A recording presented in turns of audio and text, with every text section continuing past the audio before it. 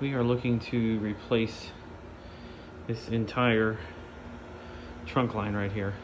Right now it's an 8x14, which is about half the CFM we need. It's on a 3-ton system. The supply runs, there's a lot of issues with these. These are all basically, they're not attached. They're just kind of sitting in the hole on the top of the unit. So these will basically just pull straight out of here.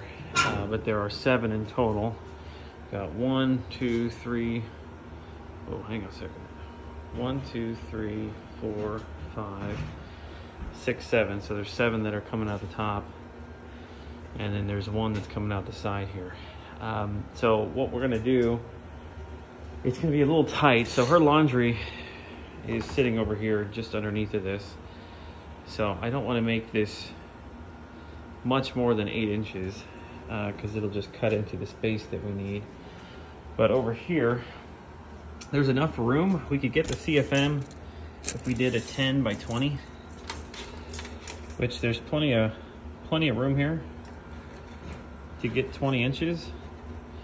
The problem is that the return, which is right here, I mean, I think it's gonna butt right up against it. So as long as we squeeze this over to the far edge, I think we can get a 10 by 20 in here, and it'll just be like right up against this return. I don't want to do a 16 by 12 because then that would just be like right in your face as you're trying to do laundry here. Yeah, I mean, that would hang way down. So it's a total length of 14.5 feet from right here all the way down. And the one other thing that we'll need to do is we'll need to add an 8-inch supply, which I'm thinking that this one right here, so they're all 6-inch. This one right here doesn't have any asbestos. Somebody's already pulled it off. So I'm thinking we'll probably take this one here, make that an 8-inch supply. Speaking of asbestos, there's a couple spots on here you'll have to be aware of. So this is all obviously coming down. There is asbestos tape on the end of this to be aware of if we want to like paint over it or wet it down. Otherwise that should come right off. You really shouldn't have to mess with the tape. It'll probably pull right apart. And then the other spot is right here. So this supply has got a little bit of tape wrapped around it as well. So we'll need to wet that down. And then there is one of the supplies, I believe it's this one here.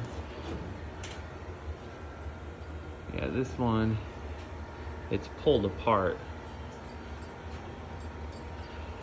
Try to get it underneath here. Yeah, I don't know if there's much we can do about that or not, but I'd like to try and get that sealed. And then lastly, we're going to be replacing this return box, 54 inches from right here to the floor. We'll do probably a 10 by 26, and we'll just scoot it over far enough to get the April air box in there. Right now it's 6 inches. So we'll do a 10 by 26, get the April Air 5-inch media cabinet in there.